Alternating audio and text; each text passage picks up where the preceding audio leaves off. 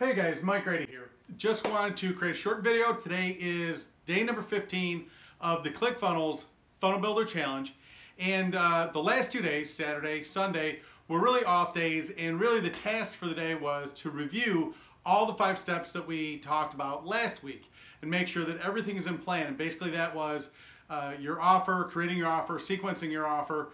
So now that we have the offer in place and we're starting to build out our products, now we're going to talk about this week how to publish information so that we can start developing relationships with the people that want to learn the information from us, so we can actually create our audience, create our raving fans, create our tribe. So how do we do that? What are the platforms that we use? So there's basically 3 different ways that people consume information. That's either by reading something, by watching a video, or listening to some sort of podcast, that sort of thing.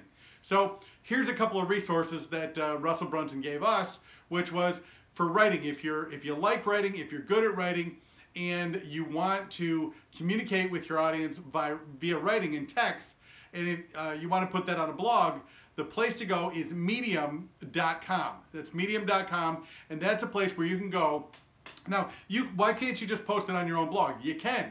But then Google's got to find the information, it's got to get ranked, and that can take forever. Medium.com has tens of millions of people that already go there for other people to publish content. So it's just a quicker and easier way to get your information in front of more eyeballs. Second thing is video.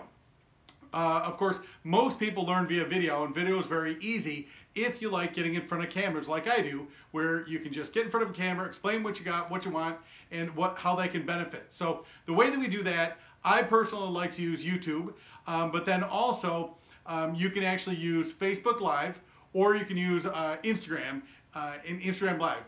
All 3 really have pluses and minuses. I prefer YouTube. I have started doing more Facebook Live stuff, and really just started getting into doing Instagram Live.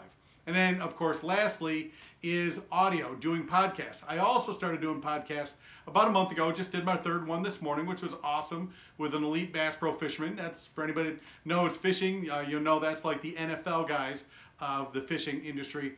A guy I interviewed this morning has earned over $1.9 million in winnings in fishing prizes and tournaments. So that was a really great broadcast, and that's a lot of really good information for our readers and our listeners in our podcast. So a real great place to go to use a simple app that leads to a website that will actually make promoting your podcast very simple and very easy to push it out to a lot of different platforms is anchor.fm. So that's anchor.fm.